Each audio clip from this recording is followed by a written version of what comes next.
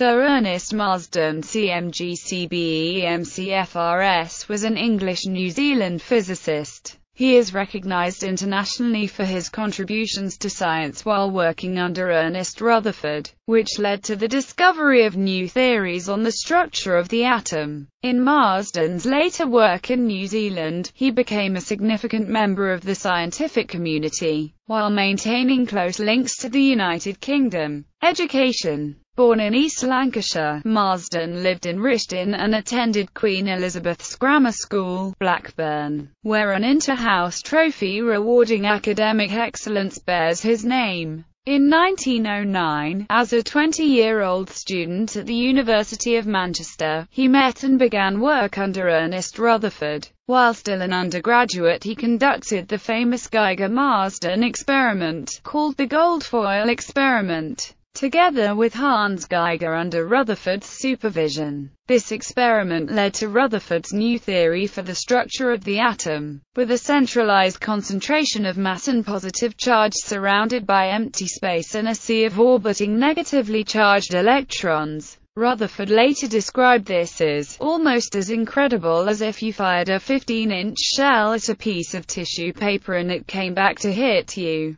The apparatus used in the experiment was an early version of what was to become the Geiger counter. In 1915 he moved to Victoria University College in Wellington, New Zealand to replace Thomas Laby as Professor of Physics. Rutherford recommended his appointment there. Career. Marsden served in France during World War I as a Royal Engineer in a special sound ranging section and earned the Military Cross. In 1922 Marsden turned from his research and position as Professor of Physics to bureaucracy. He was appointed Assistant Director of Education before accepting the position of Secretary of New Zealand's new Department of Scientific and Industrial Research in 1926. The new department's focus was on assisting primary industries, and Marsden worked to organize research, particularly in the area of agriculture. In 1939 he pioneered the non-medical use of radioisotopes in New Zealand, and conducted a series of experiments to determine the role of cobalt in animal metabolism. With the outbreak of World War II, Marsden was given the title of Director of Scientific Developments,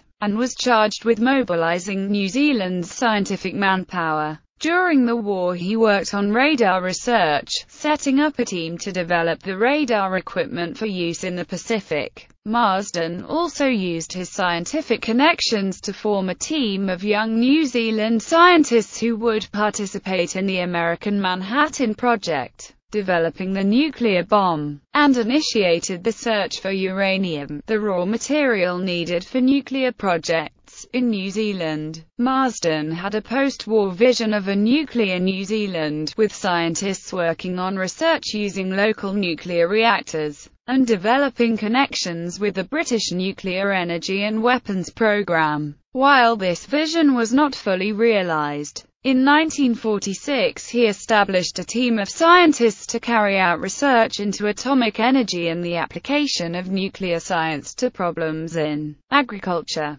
health, and industry. Ties between Marsden and the scientific community in Britain remained strong, and in 1947 he became the DSIR's scientific liaison officer in London. Marsden retired in 1954 and returned to Wellington, where he continued to work and travel extensively, serving on a number of committees and conducting research into environmental radioactivity. As his studies turned to the impact of fallout from radioactive bombs, Marsden came to oppose testing and the development of nuclear weapons. While Marsden had a significant role in establishing and encouraging nuclear science in New Zealand, this role of speaking out against nuclear weapons development and testing, which he only did after the British nuclear testing program was complete, is less known. In 1966, the same year France began testing nuclear bombs in the Pacific, Marsden suffered a stroke which left him confined to a wheelchair.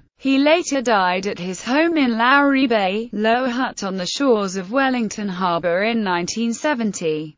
Family life. Marsden married Margaret Sutcliffe, a schoolteacher, in 1913. They had 2 children together, a son and a daughter. After Marsden's final retirement to New Zealand, Maggie, who had been suffering from heart disease, died on 7 November 1956. 2 years later Marsden remarried, and on 26 June 1958 Joyce Winifred Choate, who was 30 years his junior, became his wife. She assisted him in his remaining years, joining him on his travels and supporting him during his research. Honours and awards. Marsden's career recognitions included Fellowship in the Royal Society of London in 1946, President of the Royal Society of New Zealand in 1947 and the Rutherford Memorial Lecture in 1948. In 1961 he chaired the Rutherford Jubilee Conference in Manchester, which celebrated 50 years since Rutherford's discovery of the atomic nucleus. In 1935, he was awarded the King George V Silver Jubilee Medal and appointed a Commander of the Order of the British Empire in the Silver Jubilee and King's Birthday Honours. He was appointed a Companion of the Order of St. Michael and St. George in the 1946 New Year Honours and a Knight Bachelor in the 1958 New Year Honours. For services to science. Honorific eponyms.